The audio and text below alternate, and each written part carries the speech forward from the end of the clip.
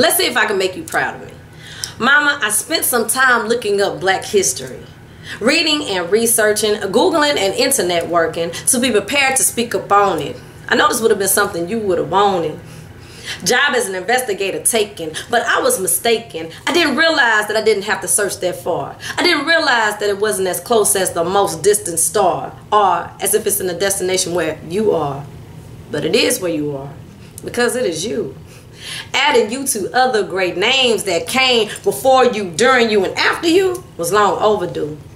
Born to Lee and Marie back on April 10th of 1933, Irma Jean Green was the name that was gifted to you. I know that back then that you had no clue that your birthday would be a contradiction, having it also the date of your death as its depiction, the Alpha and the Omega. I have to show the world what I am made of.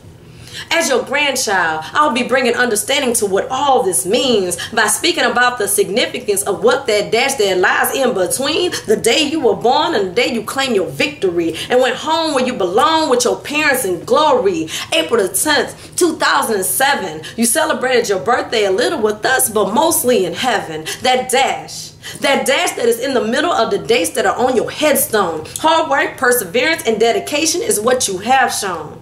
By putting work behind faith, R. Kelly, you believe you could fly. Graduating from college during a time putting a thumb through a needle's eye would have been easier to try.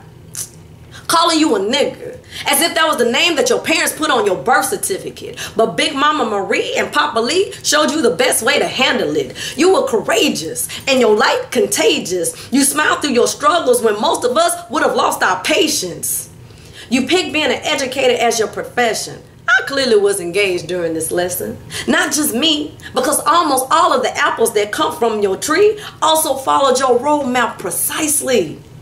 Being a teacher allowed you the opportunity to teach over 2 decades of children who would have possibly been in a newspaper in 1 or 2 spots or a mixture, where either loved ones, police, or FBI put up pictures. Lessons that have no price tag and a 0 return policy, showing your pupils that them graduating was possibly. You instilled hope in so many. Your passion for your career, you had plenty.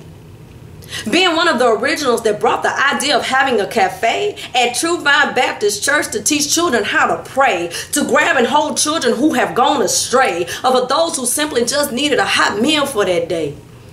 Your love of teaching children was shared also by your 2 sisters. And in 1955, you gave birth to me and my mother when you found your Mr. Irma Newton, saw your halo early and gave you his last name. The 2 of you had hearts so big will make the state of Texas ashamed. Given to those who were less fortunate, providing children necessities that their parents were too poor to get, because you guys realized that school supplies for blacks was not proportionate. Immortalizing that dash, which is your legacy, I hope I made you proud of me, Mama. By taking the date of your death and giving it breath by putting behind it a comma. I love you, Irma Jean Newton.